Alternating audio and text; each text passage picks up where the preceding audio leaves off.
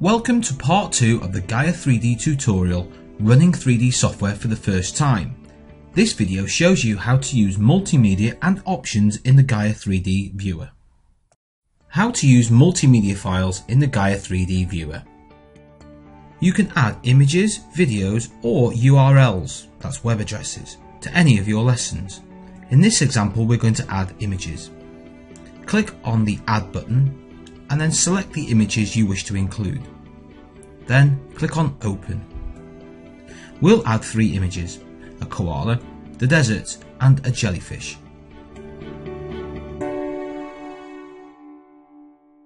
Left click on the image you want and then click on Load. The image will then open within the viewer. Remember that the image will not be in 3D. You can follow exactly the same process for including videos. You're able to play, pause and stop your videos once they've loaded. The 3D controls are on the lower right hand side of the screen. In this tutorial we've used a 2D video.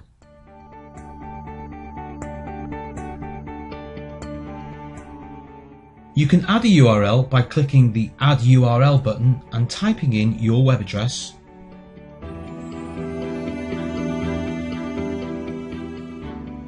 and then clicking OK. Click the URL you just named and your website will open.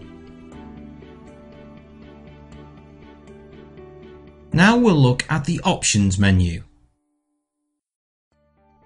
To get to the options, we're going to go all the way back to the main menu. Click on Options. Stereo is used to configure 3D, depending on your 3D display or projector. Movement is used to customize the speed of rotation and pan. Display is used to customize the background and turn on anti-aliasing. Anti-aliasing will improve image quality, but the larger file size will reduce hardware performance. Multi-monitor allows you to configure more than one monitor. For this demo, we've only used one monitor. Lessons lets you select and configure multiple directories for models. You can add up to 5 directories. Click Apply for any changes to take effect. Returning to our menu, the hardware option enables the interactive whiteboard compatibility. This places icons on the screen so that you can use your pen or finger depending on which interactive whiteboard you own. You have now completed your introduction to the Gaia 3D viewer.